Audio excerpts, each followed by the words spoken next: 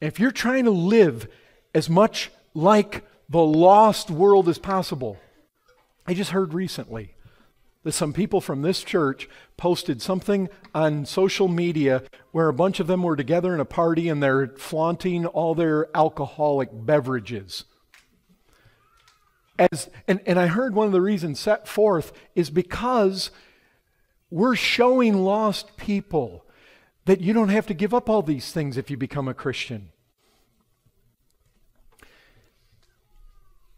I tell you this, if you're trying to live as much like them as possible to show them that becoming a Christian, you can be as lost as possible or as close to that line as possible, if you're partaking of the same things, you'll be no rebuke to the darkness. You won't be able to shine on it. You know what people will say? They're just like us. Nothing to it.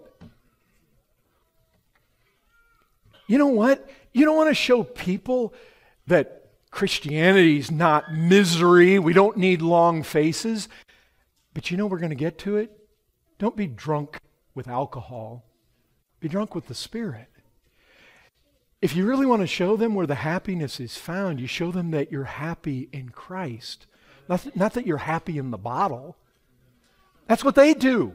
That's where they run. You're not proving anything to them.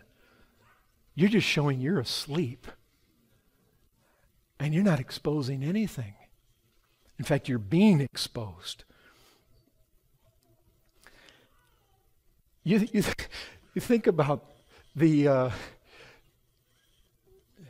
demoniac.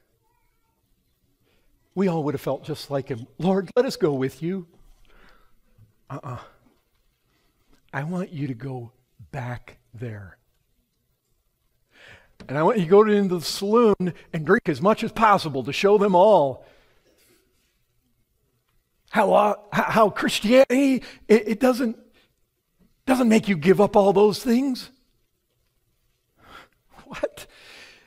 And you know the thing is, he said, you go back there and you tell them what great things the Lord has done for you. What? He's just a brand new convert. He doesn't want to, what about his qualifications? I mean, no, you know what he's telling him?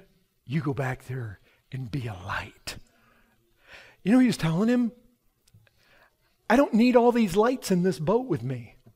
I just did this thing for you. You know where I need that light? Back there in that city. Why? You know, in eternity, we may find that a number of people back there from his hometown are in glory. Why? Because the Lord sent him back there. There was a mercy to that town. You see, that was kind of hard on the guy. It was a mercy to the town. This man had all sorts of things to tell. And you know what he didn't do?